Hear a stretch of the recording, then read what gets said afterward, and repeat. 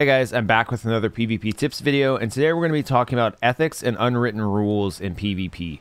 In Sea of Thieves, there are certain conventions the community tends to follow, so if you're new, you might not be aware. So I'm just going to list some out here that'll hopefully get you caught up to speed. So first, I just want to start with a quick disclaimer. Sea of Thieves is an open PvP sandbox, meaning anyone can attack you for any reason at all at any time. And that's how the game is supposed to work. So while I am going to list out some unwritten rules here, don't be surprised if people don't follow these, because it is all about total player freedom. One other thing I would like to mention, and it's not necessarily a rule that's unwritten, it more just goes unnoticed.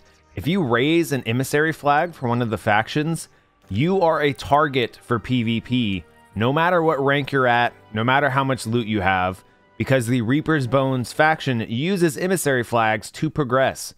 So if you put one of these up, just know you are taking a risk. So let's get to the actual first unwritten rule. And that is, if you come across someone doing a tall tale, just leave them be. There's literally nothing for you to gain from sinking someone who's on a tall tale. Not to mention, tall tales can be a pain to get through, even with checkpoints. So if you find someone who's doing one, just let them enjoy themselves. Unless they have a ton of treasure or they're super toxic, in which case, I'll give you a pass.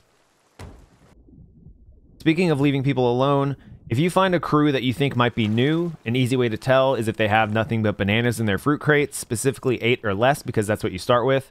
Maybe don't attack them. The last thing you want to do as an experienced player is scare newer people away from the game when they have absolutely nothing to steal. Again, that being said, if somehow they acquired a ton of loot or are being super toxic, feel free.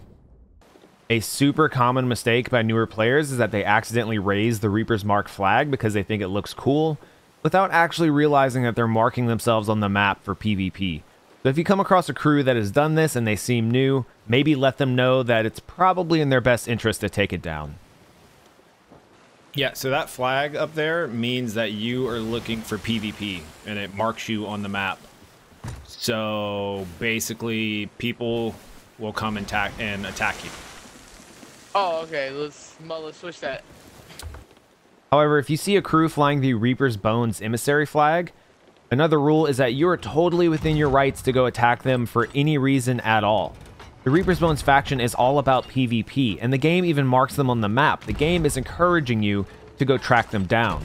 So you shouldn't feel bad about attacking Reaper emissaries, especially if they're trying to avoid PvP, because while it is the most efficient way to get gold and rep, they need to learn that being marked on the map is the risk they take. Another rule, or etiquette even, in Sea of Thieves is know when to give up. If a crew has sunk you 2 to 3 times max, instead of coming back again and again and again, just throw in the towel, tell them good game, and move on. And lastly, I would say, as a final rule, if you are unlucky enough to come across players who are insanely toxic, and I'm talking using slurs and all of the bad language that has no place in the gaming community, besides maybe reporting them, you should take it upon yourself, if you are confident enough in your skills, to try and sink them. We do not want them playing this game, and so you need to do your best to get them off the seas.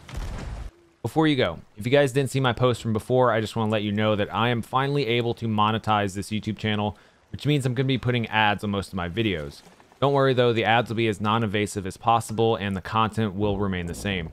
I am now lucky enough to be able to do this as a full-time job thanks to all of you wonderful people, and I'd like to be able to keep doing it, but that also means I have to pay the bills, so I hope you guys understand.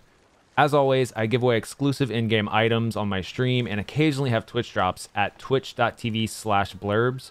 If you want to just come say hey or ask any questions, please feel free to stop by. We also have an amazing Discord community if you need people to play Sea of Thieves with, so please check that out.